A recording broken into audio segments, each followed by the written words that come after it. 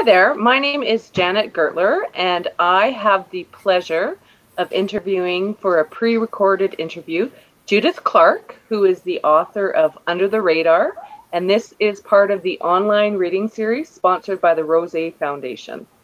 Judith Clark is a playwright, a novelist, and an indexer. After receiving a Master in Library and Information Science, she worked as a children's and young adult services librarian before taking on several roles with a library automation company, including Knowledge Systems Coordinator. She is a member of the Indexing Society of Canada. Her past writing credits include 2 plays, American Women, performed in Sage Theatre Ignite Festival in 2006, and Code Burgundy, commissioned by the Petro-Canada Stage 1 new one-act play development series 2007. She has also published romance under a pseudonym with a small press in the United States. Pseudonym. My goodness, I'm a writer and I said it wrong. When she isn't writing and indexing, she explores rural Alberta, reads compulsively, bakes apple tarts, dreams of sailing on a tall ship, and wishes that she had a horse. Sadly, Calgary bylaws don't even allow chickens, and the backyard is too small. Under the Radar is her first young adult novel. And I must say, I enjoyed reading your novel very much. It's a very strong characterization. I thought you did a wonderful job with it. I think what we're going to do today is we're going to hear you read the first chapter, and that will give everyone a really good sense of who the main character is and the kind of what he's set up for himself in the novel. And I'll read a little bit about what the novel's about, and then Judith, you can take it away with your reading. Okay. So Under the Radar, 1 more year. That's all Gunnar has to wait until graduation. More importantly, it's 1 more year until he'll feel safe to come out. Gunnar has kept his sexuality a secret. Only his twin sister knows he's gay. Coming out now would make him the target of homophobic bullies at his school. But a year is a long time, especially when life starts moving at its own pace, and Gunnar meets guys he wants to date. Set in rural Alberta, Under the Radar is the uplifting story of a teen who dreams of a life in which he can be himself. And before you read, I must say that I really loved the characterization. I mentioned that before, and I also loved how you incorporate Alberta right into the story. It's a very contemporary book, and I think the fact that we've got rural Alberta and some of the cities that we know in Alberta, Medicine Hat and Calgary, as part of the story, it just makes it a little more exciting and fun for Canadians to read. So let's hear you read the first chapter. I'm just going to disappear off the screen and we'll hear. Okay. So I'm going to read the first chapter, chapter 1, and it is entitled Somewhere Under the Rainbow. On Sunday afternoon, I did bicep curls in our walkout basement while I waited for my friends to show up. I wondered if they'd heard about what happened at the party. My stomach fluttered. My little brother Tor sat on an old beanbag chair in the corner playing a game on a tablet.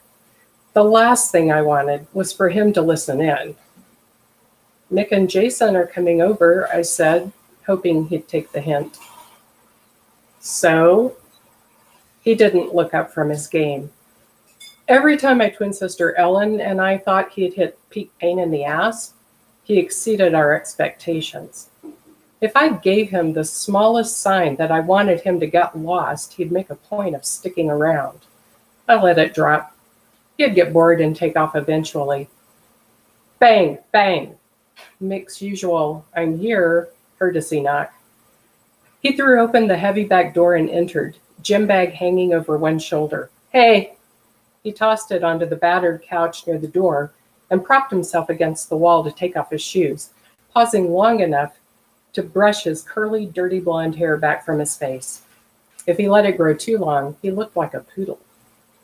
Jason followed Mick inside. Hi. He toed off his shoes, put them on the heavy rubber boot tray, and stowed his stuff under the row of sturdy coat hooks. Then he crossed to the wrestling mat and started stretches. Mick dropped onto the couch. Dude, you didn't text. They had heard. Mom has my phone. Locked in Dad's desk all weekend. Dinner table infraction. It was just one text. I didn't know she could see me from the kitchen. Yeah, sucks. So, tell. I racked my dumbbells and draped my hand towel around my neck, stalling for time. Nick leaned forward. I heard Carrie Van Pelt started grinding on your crotch. Whoa, whoa, whoa. She sat on my lap. She's grinding. No way she isn't. Jason looked over my shoulder, and I didn't have to follow his gaze to know Tor's eyes were huge. I just hoped he could keep his mouth shut. So she's grinding on your crotch and lays a lip lock on you, and you make her stop? She was wasted. And your point is? Dick, move. I pulled my sweatshirt off and tossed it aside, revealing the old t-shirt underneath. Are you kidding? If Carrie Van Pelt wants to kiss me, I'm not stopping her. I jumped to my feet. I can spot somebody. Who's first? Mick held up a hand. Dude, deets. I wasn't going to get out of this, so I sighed and dropped back down on the mat. Brody was trashed, and he was doing his usual wrestlers are pussies, football players rule shtick. And Ryder was goading him on the way he always did. Ryder loved starting fights, as long as it was someone else getting punched. And then Carrie came over. Laughter and squeals and camera flashes put me on alert. Carrie Van Pelt headed toward me, weaving and staggering across the big backyard, accompanied by her giggling entourage. Before I could escape, she straddled my lap, clamped her mouth to mine, and pried at my lips with her tongue. I stood, attempting to disentangle myself from her without dumping her on the ground, but she draped an arm around my neck and hung off me. Why don't you want to kiss me? So that's when things started with you and Brody. You made Carrie stop and he called you a Nick cut the word off with a glance toward the stairs. If Mom was close enough to hear him from upstairs, he'd be in deep shit. No, I said, wondering who had told him about the F word. Brody told Carrie he'd kiss her, and then he grabbed her and started macking all over her. Carrie shoved Brody hard, and he staggered back, his sense of balance long gone. Some of the guys standing around laughed. He flushed in anger and lurched toward Carrie. I got between them. Leave her alone. I told him to stop, and he took a swing at me. I parried his wild hook easily, snapping a straight right into his solar plexus. Fastest way to end a fight. He went down, gasping like a fish on land. A second later, he was spewing all over the grass. Dude, seriously, you need to kick Brody's ass. He's always calling you. Mick glanced at the stairs again. You know. This kind of conversation was exactly what I was trying to avoid. I didn't want to lie. I didn't want to deny who I was. But I wasn't ready for this. What could I say? He says that about anybody he doesn't like. Well, that felt a lot like lying, even though it wasn't an outright denial. Jason rolled to his feet. Maybe he should be telling everyone that Gunner's a good guy who doesn't take advantage of people who are shit-faced. And Gunner did kick Brody's ass. One punch, said Mick. One punch is not an ass kicking. If I kick Brody's ass, Mom will kick mine. That was so obviously true it stopped the discussion. I didn't dare look at Tor. He had major dirt on me now, and the more casual I could play it, the less blackmail power he would think he had. I didn't really think he'd screw me over on purpose, but Tor does his worst damage by accident. Jason took off his sweatshirt, retrieved hand wraps from his gym bag, and perched on the end of the couch. I'm starting with the heavy bag. He hooked a loop over his left thumb, hand splayed, and began wrapping. My shoulders relaxed. I tensed up without realizing it. I jerked my head at Mick. Come on, let's go. Mick sighed, heaved himself to his feet, and hopped on one leg to pull off his track pants. Underneath, he wore Valgard Vikings wrestling shorts, like me and Jason. Official wrestling practice wouldn't start until mid-October, but the team would be doing conditioning at phys ed. Mick, Jason, and I had wrestled and sparred and worked out together all summer. Lifting and boxing built the kind of stamina you needed for wrestling season. When I started at Valgard High, coaches tried to convince me to play football or rugby or even basketball, but my big brother Gary and his best friend Sam were wrestlers. And Mr. McKinnon, the wrestling coach, was the only coach who didn't give me shit about my hair in phys ed. He just said if I wanted to be on the team, I'd have to wear a hair slicker. I liked wrestling because you're on a team, but your battles are your own.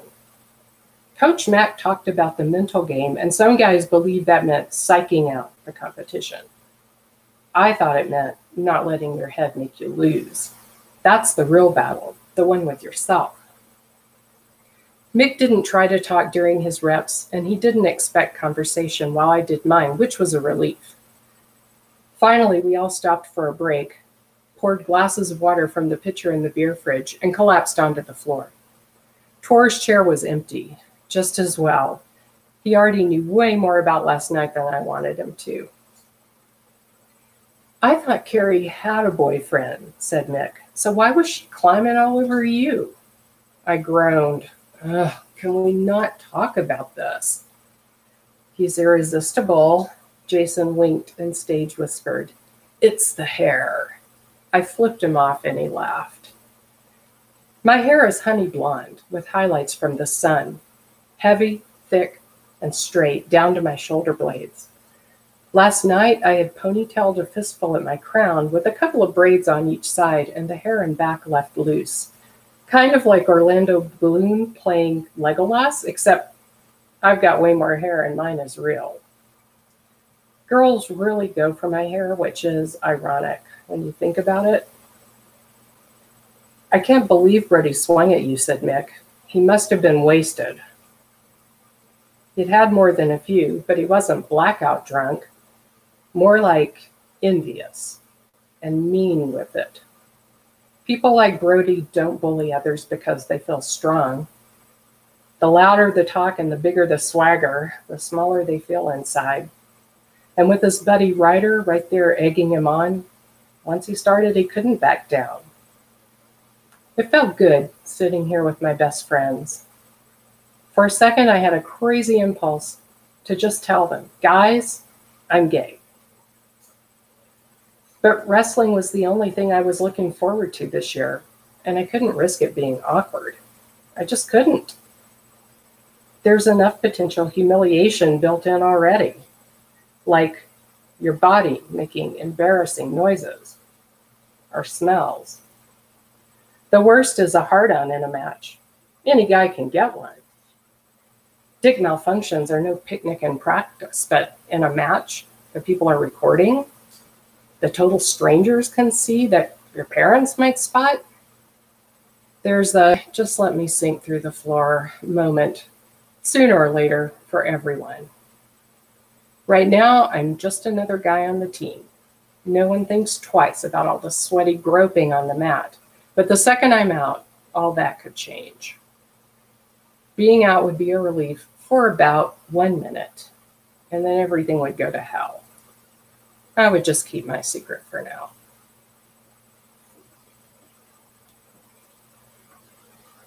Oh, great.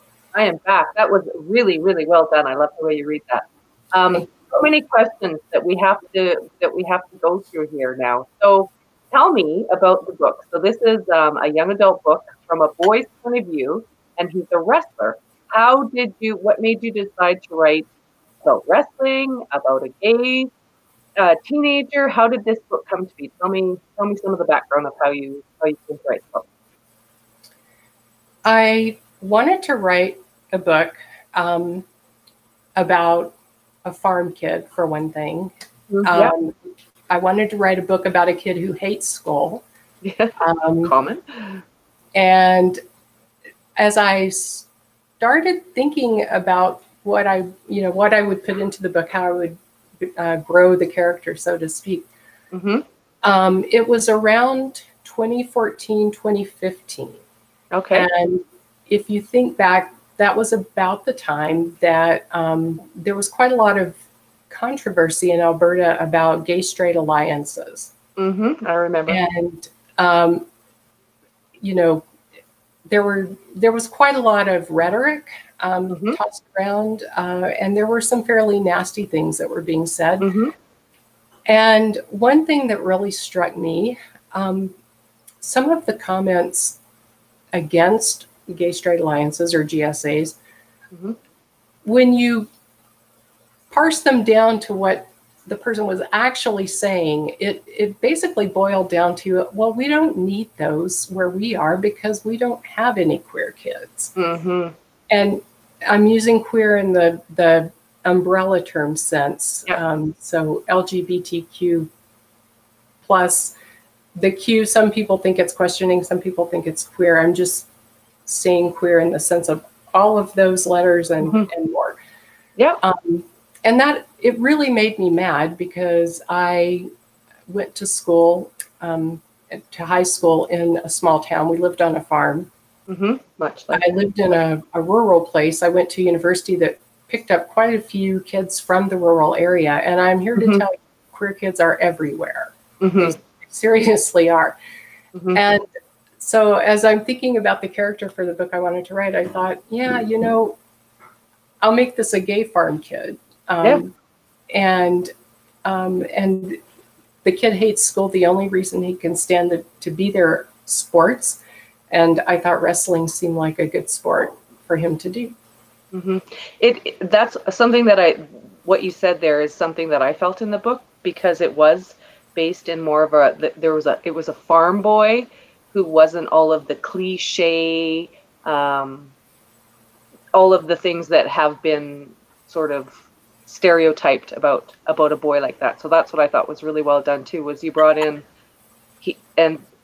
that he lived in like a rural town. There was other gay kids around him. It was a deal. It wasn't a big deal, but it was a deal for him, right? Because there was other, you tell me, but from what I got it, there was other gay boys around him. So it wasn't, it reminded me of the book Love, Simon, where his sexuality he's comfortable with it, but he wants to make the choice about when he comes out. So I thought that was really well done, and I thought that came across really well. So the boy point of view was because this was something you felt passionate about, and that's the reason that you chose to write from a boy's perspective. How did you get into that headspace of a teen boy? What did you like? How did you do? Did you talk to people? Or you're a librarian, or you were a librarian? Are you around young people? How did you get in there? Honestly, I sort of, because Gunnar is a farm kid and he loves horses and he's all into nature, and he doesn't like social media. And so for a lot of that, I just channeled myself in high school, honestly, because I was one of those kids too. I would come home, get off the bus, and go find the cows, So that part of him is quite a lot of my own upbringing.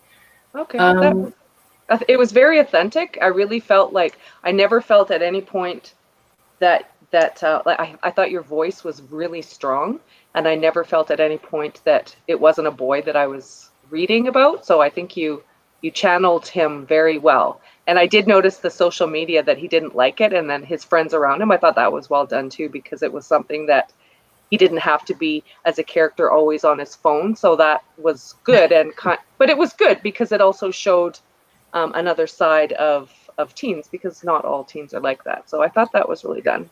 Well done. So as far as the book, you said you started around 2014, or were you just talking about what happened in 2000? When did you start writing it? Tell us a little bit about how did you come to be published and who your publisher is. Tell us a little bit about that.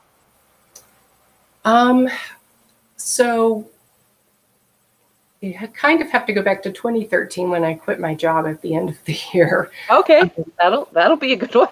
Yeah, and so I was sort of casting about, and my husband said, well, why don't you go ahead and start writing the book that you want to write, and, don't worry about job hunting for the moment. So I thought, okay, that might be a good plan. And I, at that time, the Writers Guild has a mentorship program.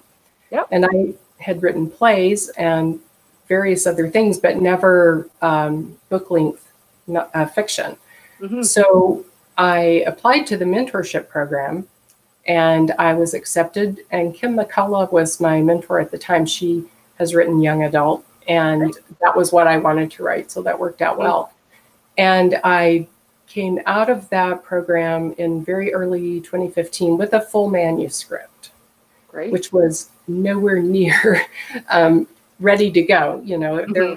So for the next several years, up until last year, I was writing, editing. There were times I would drop it for 6 or 8 months. Just, I had another job in that time period as a technical writer. So, there were several times where I just needed to set it aside and let it gel in my head. So I would think it would be hard, and this is just me, but to write as a technical writer and then to go, did you find it hard to go back to fiction, or was it soothing to go back to fiction after writing for your other job? It's very hard to do technical writing and still feel creative at the end of the day. So that job only lasted a year. Thank goodness I left it. Yeah. I still managed to be productive. It's just harder. Yeah. I think like anybody that works full time and tries to write, it's tough for sure. Tough. So as far as getting published, did you have an agent? Did you query? How did that process work? So when I had the manuscript about where I thought it needed to be, and I actually I pitched it too early, knowing it was too early, and then went back, did a lot more writing, rewriting, editing, and the second time around, I felt like it was really ready. So it's kind of a long story. I will condense it down to, I got an agent, Stacy Conla, here in Calgary. Awesome. She sent it out, and Dancing Cat Books wanted to publish it. So that's basically what happened. Is that who you're published with, though? It's DCB, Dancing Cat Books, which is an imprint of Cormorant. Okay, because that makes more sense. So your agent pitched it and sold it for you. Yes. Awesome. Well, that congratulations. That's so wonderful. And it came out in April 11th. Yes. And how has the publishing world, what do you love about having your book out there? What do you wish that you had known, or what could you do differently? Is there anything that you would offer some advice to other writers about their first book, I guess? I probably should have been a lot more media savvy. So I would say get a better website than mine. That's a tough one, though. Like the whole media side of it is a tough one, right? And for some people, it comes really naturally. And I know when I had books come out, I struggle with that as well. And it's hard, right? It's especially hard right now, because if you get on social media at all, you're instantly in this whirlpool of awfulness. Yeah, it's true. It's true. And that's another thing I was going to ask you about. But that is true, because you actually debuted during, like, right when COVID would have been starting. That would have been tough. Yeah, for sure. Some of the excitement that you had of, like, walking into a bookstore and holding your book, you didn't get to experience. But you still, I mean, it's out there and it's published, and it's something to be really proud of. It's a great book. You've done a great job. I hope lots of people pick it up and read it, because I think there's something there for boys, for girls, straight, gay, whatever, right? There's a lot of really good themes that run throughout the book, and there's a lot of really good characterization. There's a lot of things that people, young, my age, teenagers will relate to. So I hope they get out and read it. But as far as writing now, have you been writing are you working on something new? Have you been able to write during COVID? It's tough. No, literally, I turn on the computer to work and the message pops up, another really horrible thing has happened, and the world is about to, go down the toilet. So I have been trying in the last few weeks to kind of really wean myself off and get to a calmer place so that I really can get back to writing. I use Scrivener writing software. I've got 3 different projects out of probably 10 potential projects. I have 3. Each one I thought, okay, this is definitely the book I'm writing next. I get about 10,000, 20,000 words in it. This is not I can't do this. I'll try the next book. And so I've basically accomplished nothing.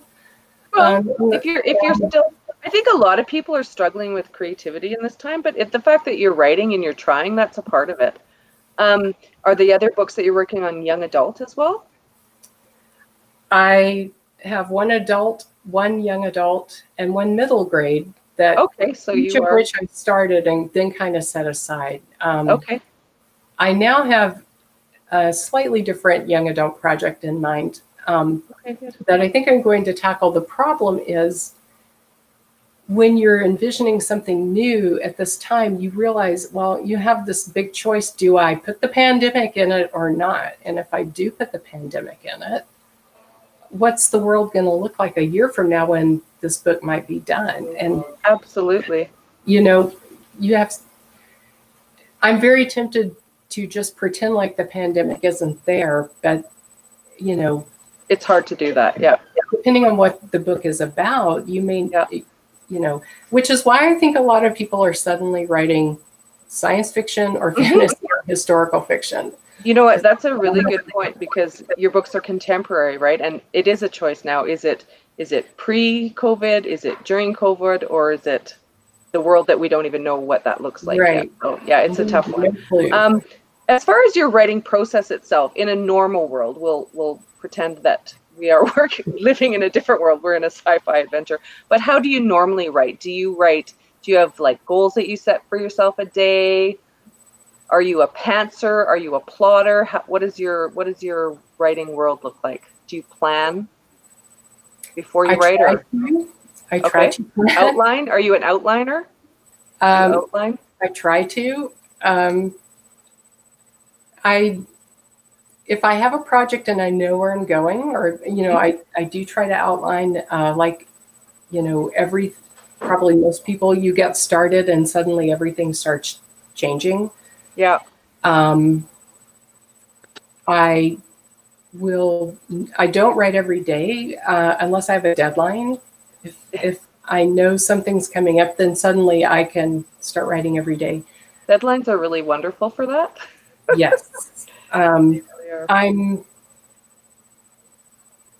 all over the place. So I wish I could be one of those people that was, behind in the seat at 8 o'clock, 8 to 12, eat lunch, 1 to 5. I haven't really managed that unless I don't know how many writers actually do. I have to say, when I was reading your work, because it's so the characterization is so strong to me, and I am a pantser. I tried to do the outlines and like what you're saying, but to me your book read very much like you, not because in a way that is a compliment. To me it was the pantser style, where it's very deep characterization. Do you know what I'm saying? And yeah, and to me, and that's why I wanted to know if that was something you do. So I think you kind of answered.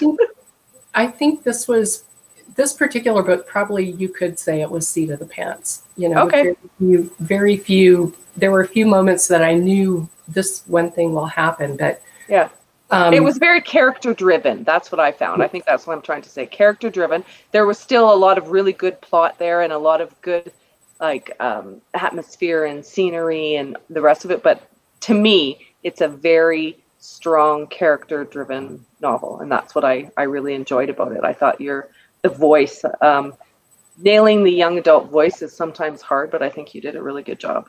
Especially boys. It's hard to write a boy point of view. So well done.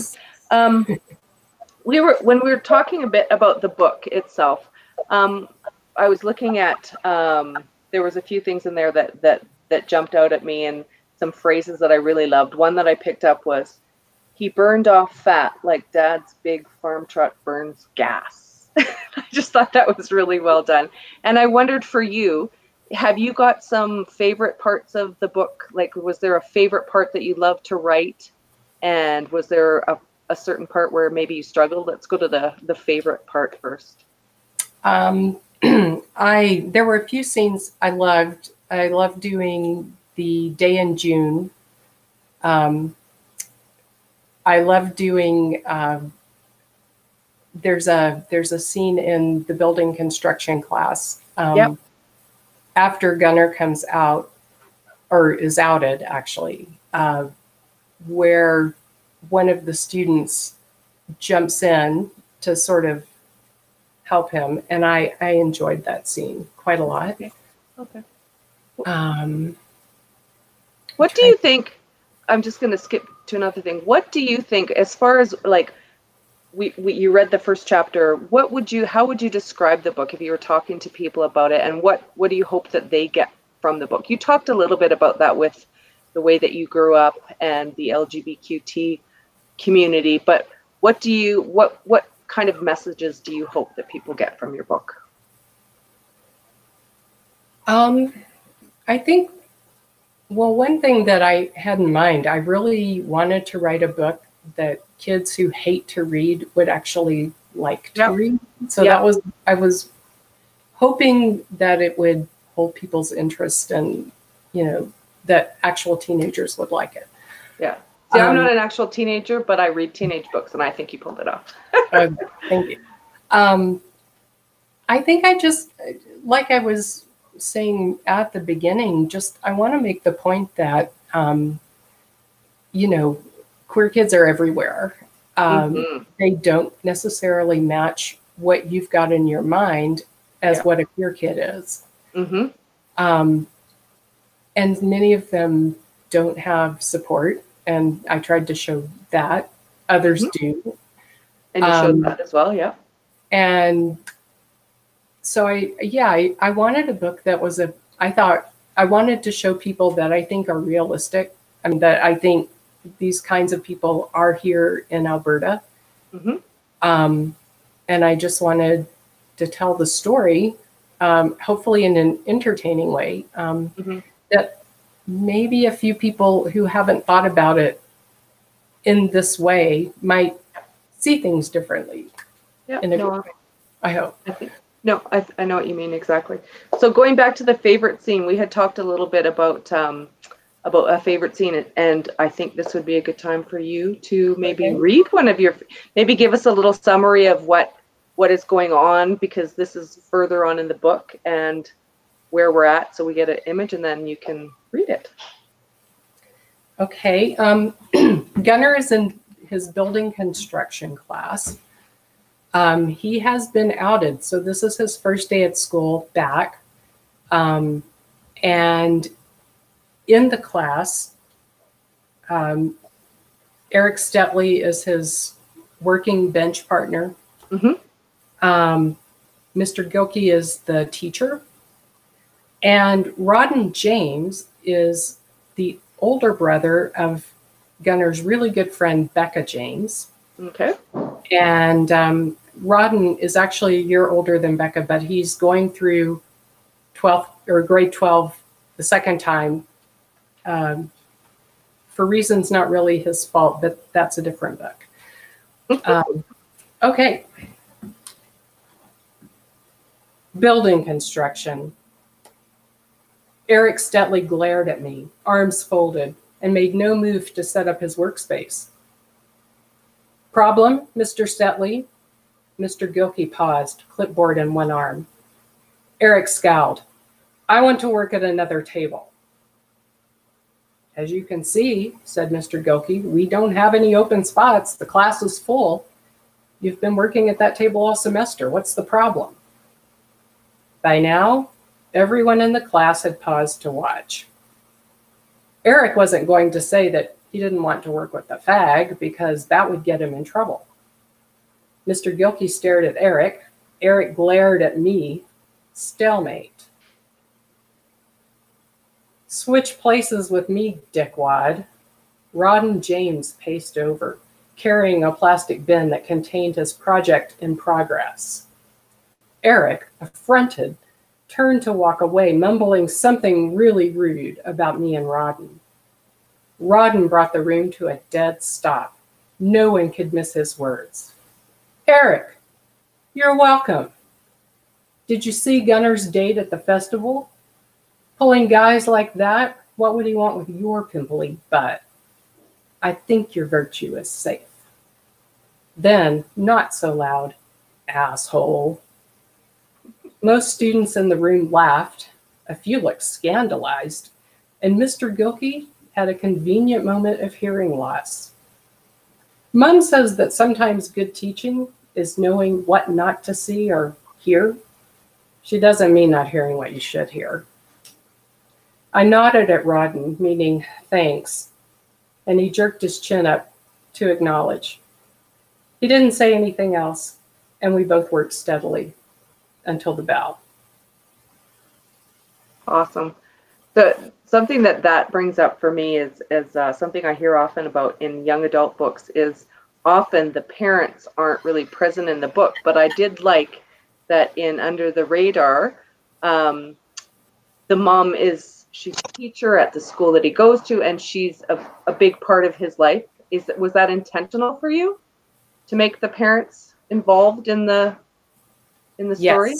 Yes, very much.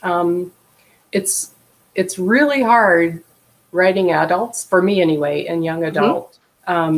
Like, you don't want them to be plastic, or like Ken and Barbie parents.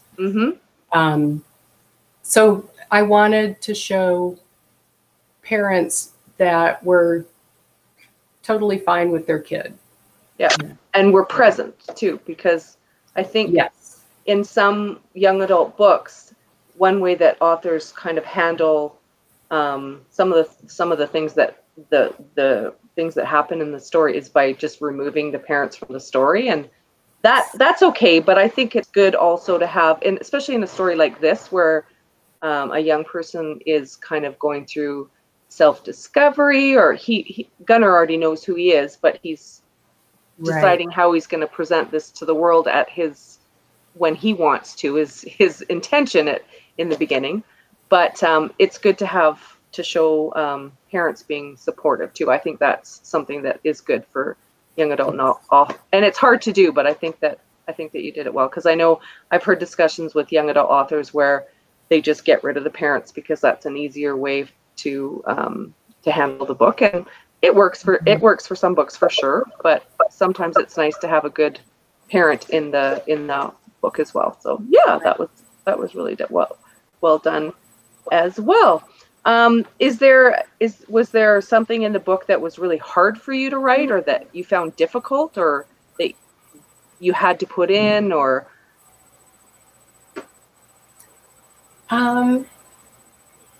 Wow.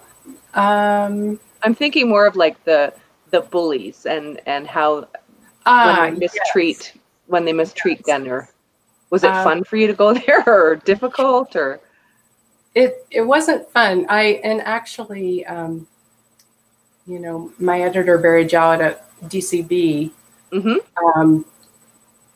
had me do more work on the biggest bully character in the book, because I hadn't really gotten him as well-rounded as I needed to. Okay. And I,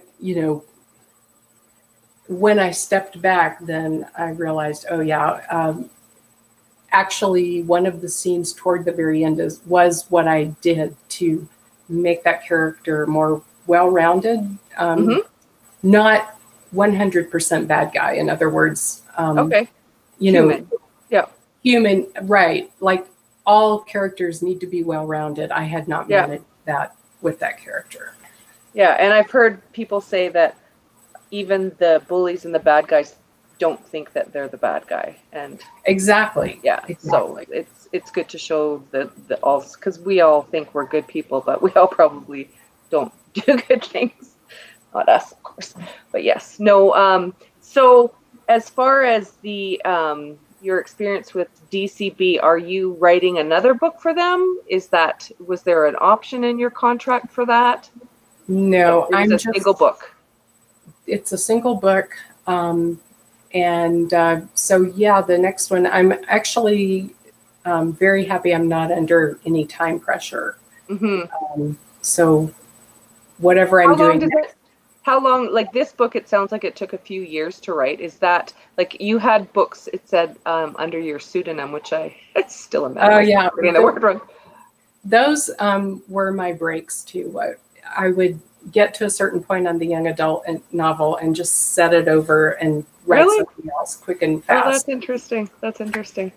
Yeah. I always find other people's processes so interesting. So that was something that you would use when you were maybe stalled in your in the current book. Oh, that's interesting. Yes. So will you write romance again under this pen name, or is... I don't know yet. Yeah. I have one of those Scrivener projects that's, 20,000 words in is a romance, but like everything else in the pandemic right now, it's just stalled. So we'll see. Yeah. When you talk about Scrivener, so how did you start using Scrivener? I don't use Scrivener, and I am so envious of people who do. I have some good friends that use the program. How did you start using it? How did you get yourself into it? I realized it would be really great to have one place to go for all of the notes, links, pictures, maps, all the stuff that you accumulate when you're doing a book and you've done research and you need to have it close at hand. And I even had lots and lots of notes that I jotted down on paper and character notes, that sort of thing. So the good thing about Scrivener, for me, it's not so much the ability to write in it so much as have every single thing that you need right there available to you. Yeah. I just have never been able to sit down. When you mentioned research, you mentioned maps and you mentioned pictures. Every author has kind of their own way of doing things and keeping things and how they imagine things.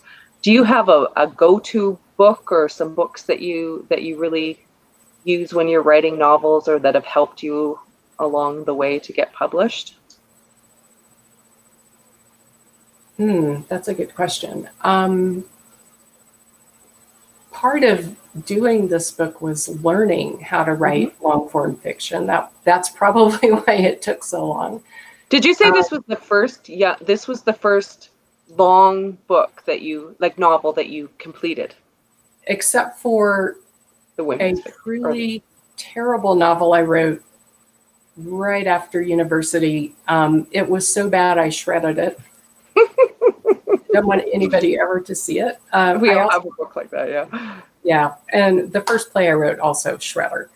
But yeah, this was the first real long form fiction piece that I'd written. So that's excellent. So I was kind of figuring out how I could or would do it. That was part of it. I like to read craft books. I would say it's not a craft book, but it's the book I read when I feel like I'm a fraud and I can't do this anymore. I need something to read to lift my spirits. I will read Annie Dillard, The Writing Life. Okay. Yeah. And I haven't read that, but I've heard of it. So interesting. If you need a boost, if you need a reason to go sit down at the computer, that is a good place to go. Okay, I'm going to go to that place because right now I think I need it too. Well, we are getting close to the end. That went by fast. There's still more that I'd love to ask you. Have you got a website where you would like people can go visit, learn more about you and your books? Maybe tell us what that is. It's all one word, judithclarkauthor.com. And on that website, there's a link to my Twitter and a link to my Facebook. I do some posting. I'm not a huge social media person, but you know, I post occasionally on Facebook any event that I might be doing. Okay, well, I'm going to check that out, and I hope that we can meet in person sometime and talk a little bit more about writing and your books. But thank you so much for reading your novel. I think it's a wonderful young adult novel that adults would enjoy just as much. Everyone's been a teenager at some point in their lives. Well, will be a teenager or have been. So yeah, very well done. I just wanted to add as well that there is another recorded interview coming up on Friday, July 17th at 7 o'clock. It is D.A. Vandenbrink, and the book is The Crimson Dimension. So we will be seeing that come up on YouTube as well. And thank you so much, Judith. And I wish you all the luck with your book. And moving forward, we hope to see lots more from you. Thank you, Janet. Thanks very much. Okay.